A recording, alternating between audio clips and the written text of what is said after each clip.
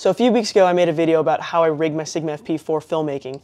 And in that video, I mentioned that if there was enough interest, I would make a video about how I grade my Sigma FP footage. And sure enough, there was, so thank you guys so much for that. So in this video, I want to show you the process that I use to go from the raw cinema DNG files all the way to the final graded image that is ready to be shared, as well as give you the PowerGrade that I use for free so then you can edit your footage the way that I edit mine. For those that are wondering, I am using the Sigma FP to film this talking head. And before we hop into Davinci Resolve, I want to share with you a couple of clips that I've made with the Sigma FP using this method of color grading.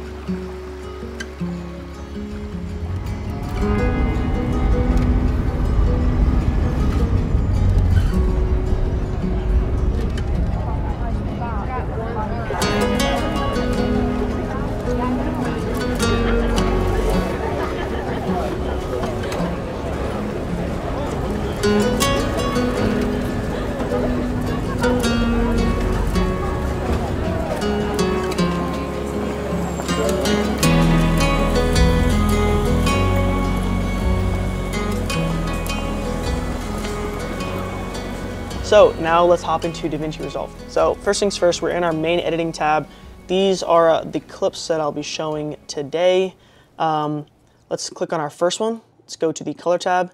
And in here, we're going to start in the camera raw tab.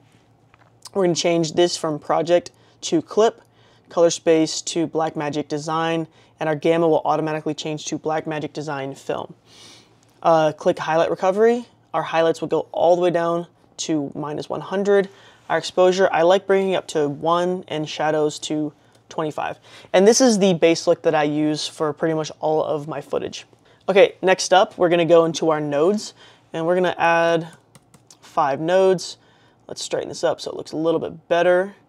And before we get started with anything, we're gonna go ahead and label all of our nodes. So the first one is going to be CST for color space transform. Next is gonna be C/E for curves and exposure. Next one is going to be CC for color correction. And then we have HSL. Then we have 709. And finally, we have film. I don't know why I put that in all caps, but there you go. It's in all caps. So first things, let's click on CST, go to effects, and we're going to look up, color space transform and drag that on our footage.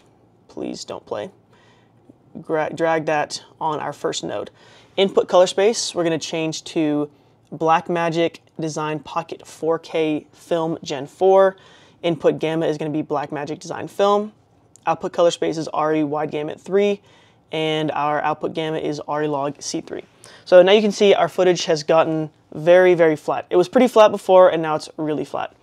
Next thing, we're going to go into 709.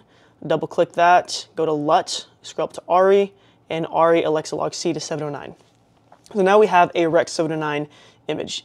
That's before and that's after. Okay, so the next thing that we're gonna do is we're gonna add a film look onto our footage. And this is honestly gonna nuke our footage with contrast, but that's okay because we're gonna correct for that. So we're gonna double click on film, go to LUT, and scroll down to film looks. And as you can see, there's a bunch of different looks that you can use. The one that I like is Kodak 2383 D55. But again, I would just experiment with this and figure out what you like the most. But D55 is one that I've landed on. And as you can see, our footage is way too contrasty right now. So staying on looks, we're gonna go into the key tab, and then we're gonna change our key output gain to 0.8. This will just lessen the effects of this LUT just a little bit. So this is still before, and this is after. So with this LUT, I find that the brighter parts of the image look generally fine, but it's just the darker parts of the image get really, really crushed. And so what we're gonna do is we're going to kind of correct for that by bringing up our shadows and exposure. First thing that I'm gonna do is I'm just gonna go into the camera raw tab, and I'm just gonna increase our exposure just a little bit, maybe 1.5. Go back into C&E for curves and exposure, and I'm gonna put a point on each one of these vertical lines. And I'm just gonna start at the darker parts, and let's just increase our exposure a little bit. As you can see, we're kind of destroying some of the contrast in the dark, so we'll go ahead and correct for that in a second. But let's just increase this a little bit. Maybe now we can darken that a bit. Maybe darken this. This is all gonna be, personal preference. It kind of just depends on what you like, but I don't want these highlights to be blowing out. So just kind of mess with the tone, the curves, and get this to a place that I like. Maybe I'll go into our HDR wheels and bring our highlights down a little bit, maybe bring up our shadows just a little. Okay, and there we go. So this is before the CNE node, and this is after. Color correction, I don't necessarily use for every clip. For this clip, I'm not gonna use it, but it's there just in case you want it. I like having separate nodes so I know what is being changed and where it's being changed. So if I do need to make an adjustment to something, I don't have to search through all the nodes. If I need to color correct the footage, I know exactly where that is. So again, we're gonna skip it this time, and we're gonna move into HSL.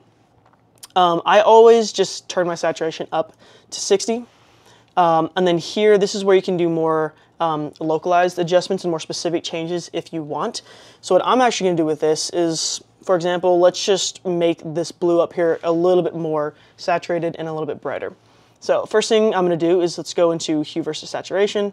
I like a point at each of these. Let's click our eyedropper right here and click on that.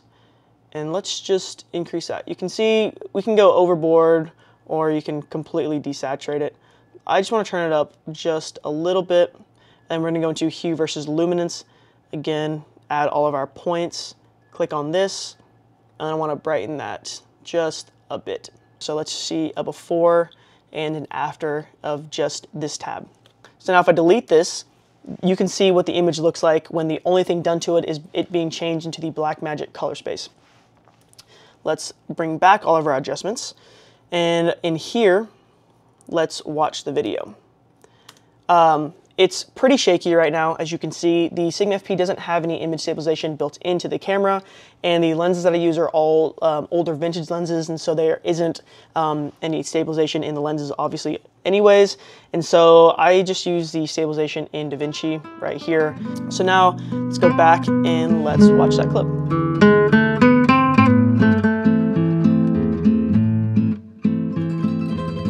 One thing that I would recommend, so you don't have to do all of these changes every single time, is by going into Gallery and double clicking this and just clicking Grab Still.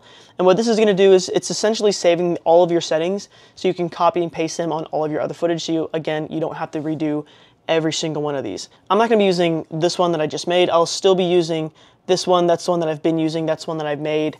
And that is the same one that'll be found in the description that you can download for free from our website if you are interested. Let's move on to the next clip and I'll show you what it is capable of.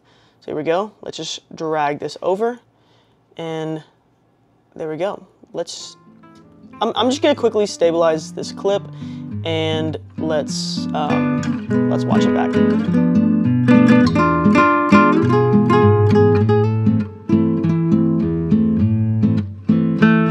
I think just off the bat, I think it looks really, really nice.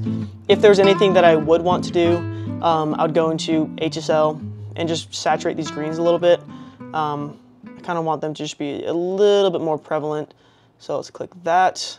I'm gonna add another dot right there. And let's just saturate those a little bit. Saturate those a little bit. There we go. Before and after. Boom. And as you can see with the PowerGrade that I'm using, I do have another node called Grade.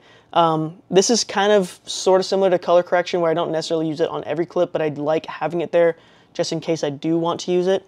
But yeah, if you ever want to do another grade outside of or after the film look, you totally can. I think for this clip, I won't do it. Let's reset that and go into our next clip. And gallery, we're just gonna drag this over. So again, kind of like the other clips, I think this looks really nice off rip. This is kind of something that I don't do on every clip, but on some of them, I'll make a new node by clicking Option S, or I believe it's Alt S on PC. I'll go into the Windows, click this guy, and I'll drag this. Let's feather it a little bit. Go into the curves, and then just kind of drop our exposure a bit. And as you can see, it's pretty subtle, but it just kind of draws, I think it helps to draw our attention on the subject as well as the sky.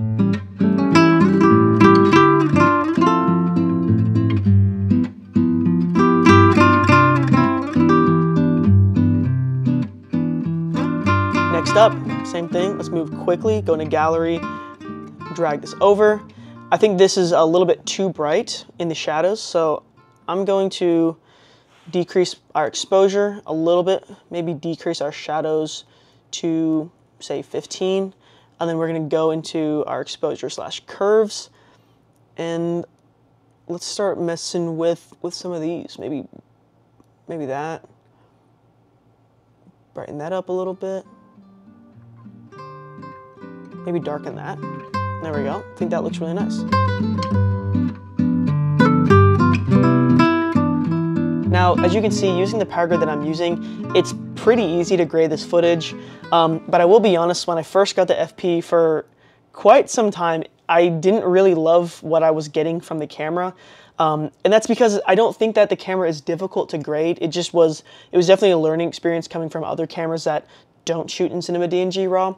And so now that I have done a lot of that experimentation, I am a lot happier with how the footage looks. But yeah, it did just take me quite some time to get comfortable with this footage. Let's quickly just grade the last two and we can wrap this video up. I think this is maybe a little bit bright, just a little bit. Let's go 0.7, maybe C and E, and mess with that a little bit, maybe do that.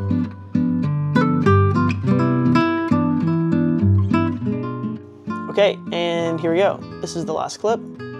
Same thing, go here. Kind of like the other ones, I just want to add a little bit more contrast to the footage. So let's drag this up. And there you go. I think that looks fantastic. And yeah, that's essentially it.